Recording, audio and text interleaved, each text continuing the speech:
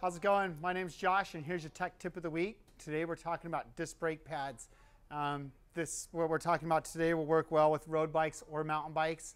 SRAM, Shimano, Tektro, Magura. A lot of these brakes will use the same type of system as far as the indicator goes and wear. Most disc brake systems will have your pad itself like this. And then there'll also be a little retainer spring or return spring. This is what kind of creates some tension to get the pads back into the piston and keeps your pads from rattling inside the brake while you're riding. This is also an indicator.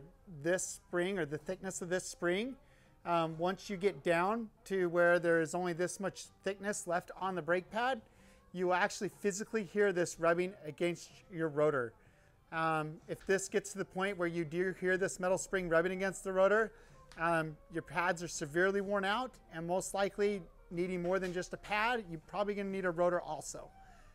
So try not to ever let the thickness or the meat of that pad material get down to the same thickness of this spring. You can see on this setup right here, for this customer, when it's all put together here, there's hardly any meat left between the spring and that pad. This guy was just about due, but perfect. Used 90% of his pad, and he's due for a new set. You'll see on a brand new set of pads, right here, how much thicker it is. You can also see when I put the spring on, there's tons more meat of pad above that spring. Again, Shimano, SRAM, most brands will use a system with an indicator like this on here. And this is a good way of knowing how worn out your pads are. You can also look, if you have a good eye, get a flashlight out. You can actually just look through the top of your bike, right down through here. And you can kind of tell how much meat is left between the spring and the pad down inside there.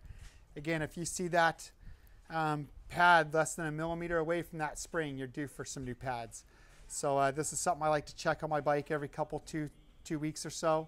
Pad wear can vary from ride to ride. If you go on a really muddy ride, conditions really wet, you could go through half your life's pad versus down in the southern desert on a warm day, you hardly use any pad at all. Again, it's just conditions, it's variable. Some people can go 100 miles, some people might go 1,000 miles. So again, it just depends on where you're riding and what kind of conditions you're riding in. I like to check these every couple weeks though. That's your tech tip of the week. Thanks for watching. Have a nice day.